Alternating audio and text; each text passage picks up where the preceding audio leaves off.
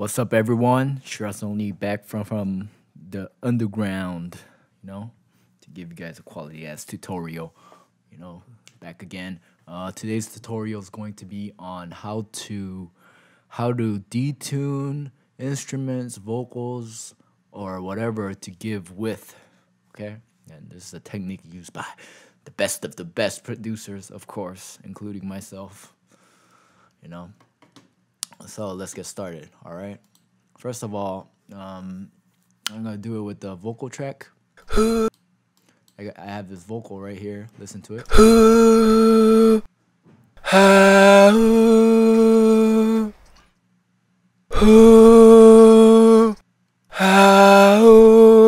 Yeah, it just sounds normal. What you're gonna do is you're gonna double click on this, right click right here, go to edit, and it will open up in Edison.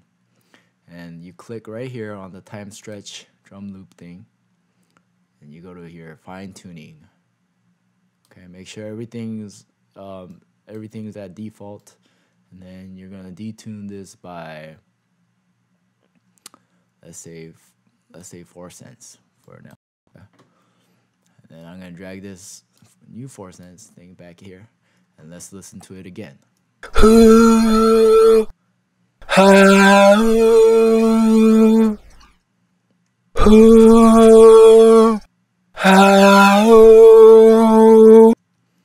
Alright, did you guys hear what happened?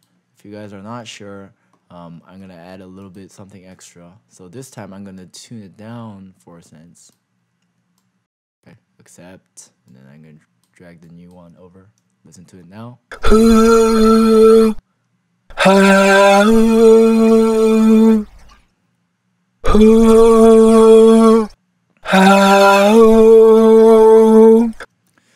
If you guys have ever messed around with detuning, like detuning super saws and stuff, you know that when you detune, whether it's on whatever synth you have, Maximus, what's it called?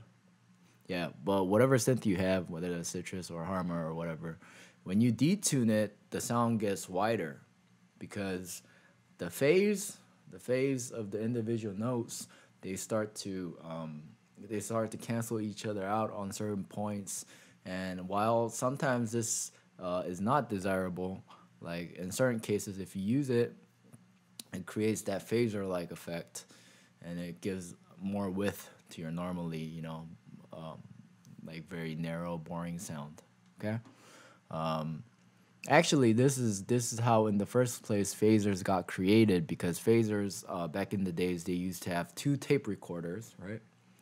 2 tape recorders, and they would have exactly the same material on 2 of the recordings, and they will slow one down while speeding one up by putting down your hand, and that will create that phasing effect, and that's why we call it phaser. Same with flanging as well. Same. It's like more or less the same technique, different ways to implement it, I guess. So if you listen to it all together again.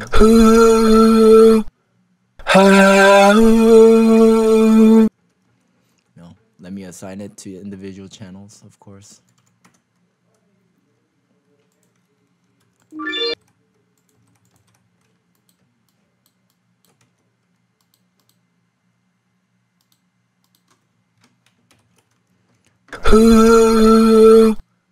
And if you guys could do this for the main vocals, but when you do for the main vocals, of course you wanna, set the volume at a good,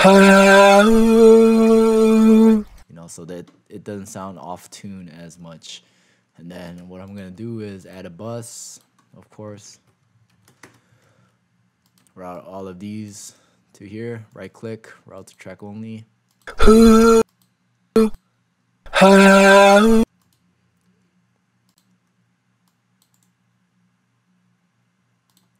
By the way, I recently updated to 12.4, FL Studio. The best, man.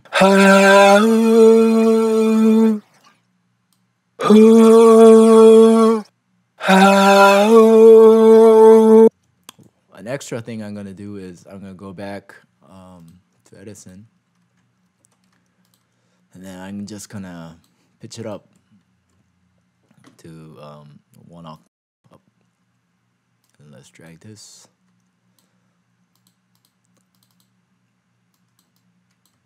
So with these, the possibilities are pretty much infinite. You know, you guys can make like blur pads out of this, like vocal pads, like atmospheric things in the background.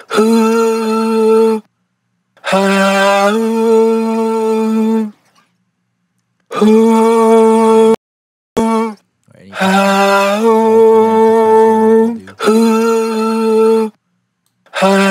of add a reverb before that.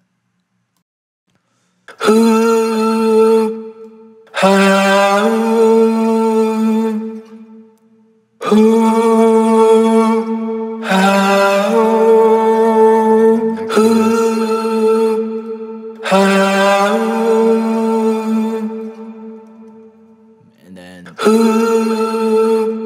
course, you guys can mess around more with the stereo to give it. All right. So you guys can not only do this for vocals, but you guys could also do this for like instruments. As an example, let me get out one of my stuff from my sample pack. Let's see.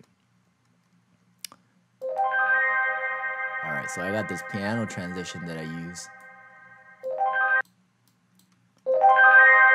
Okay, what I'm gonna do is right click, edit, again, go here, of course, set it down to, let's say, -2 for this time. Let's see how that goes, okay? Drag it back, listen to it together. Yeah, you guys could definitely hear the phasiness of each other. And then what I did right there was basically I went here, load, get the original one again, because you don't want to detune it and then tune it up again. That doesn't make any sense. So +2 this time. Drag it here.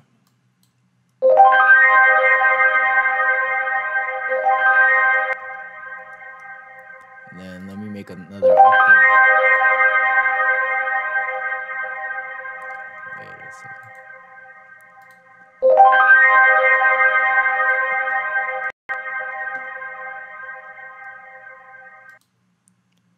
And drag it.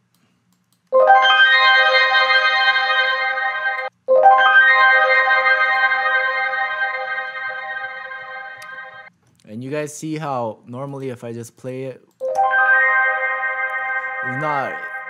it's not about the volume. It's it gives it way more stereo width if you have it.